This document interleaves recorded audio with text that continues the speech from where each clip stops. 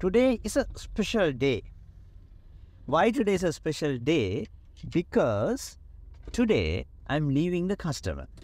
What it means to leaving the customer. So here is how it goes. So when I develop new system or new module or something significant, I always like to see how customer use it, right? So in my last video, I explained you, I designed some significant module to existing system and we deployed to the production, okay? So now, and that day I explained, I was at the customer place. What I've done, I wait 2 weeks. I went there for 2 weeks. So there are a few benefits by doing so. Number one, customer sees you're responsible for what you have done. That's why you fearlessly appear in front of them when it go live, because you know what you did and you have confidence about it. So customer knows you're confident. So then they also build a confidence over that, because whoever built it is here. So that means we have someone to go to. Number two, users are usually fear to change. Why? Because they think like they're scared to losing their job. They're scared to do a mistake. They're scared to do a mistake and get highlighted. There are so many things, right? By nature, humans are resistant to change. That is how it is always and always been. So now the problem is you put a new module. So they use your system for like maybe a year. And now they're thinking, okay, we need to relearn it. They have a kind of a default feeling that this system may have bugs, because the new implementation, it may have bugs, right? So that is their default feeling. So now what happens is, you are there, they know you build it and you're there, so they are not fear anymore. They don't have the fear anymore. Why? They have a person to go. If they have any problem, they know who built it is there, so they have a go-to person, right? So therefore, users have a huge confidence and huge favor to work on the system. Number three, so now users using your system, and then you can see the difficulties they are facing, their practical issues and everything, so you can enhance your system, right? Because when QA testing, QA knows how your system works. So it is not the real user feeling, but when the real user work on your system, you will get user feedback live.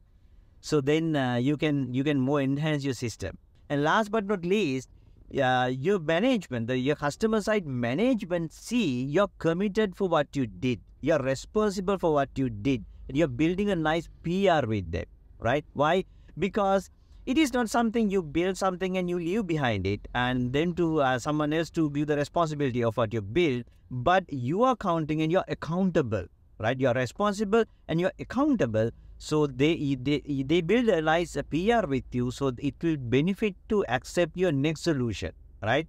Because when say, okay, when I do a next solution, when the customer says, okay, Krish did, okay, right? It is not that just because of me. You build a solution, you go there with the solution and you stay with them. And when you build the next solution, they have a confidence because they know how you are responsible for what you are doing. So that is a really good PR. That's a key thing to make system success. I get it. Technically, you're not responsible to do it. You can say, now it's a QA's baby, now it's an APS team baby, or so and so, right? Because once you deploy a system when you give the system to QA, from there onwards, QAs and BAs are supposed to take your system and go. But you can't get rid of your responsibility, right? Because you build it. So go there, stay with them, and then hand over to the APS team, so they will take it over. And so I stayed with them for 2 weeks, and it's a really good rollout. And I'm not saying we had zero issues. We had few issues, but all are manageable. So users were confident to use the system because we were there, not only me, and there was a few my colleagues was there to support, especially from a consulting side, to to help them to understand what's going on, right? I'm not just I'm just design the solution. So there was a team of engineers and business consultant who really make it to the real. So they also were there. So we all of leaving customer today, leaving in the sense we are not like get rid of our responsibilities or something like that, but we are not physically going there anymore because I observe that and I have few enhancement to do, and I'm going to do it from next week onwards.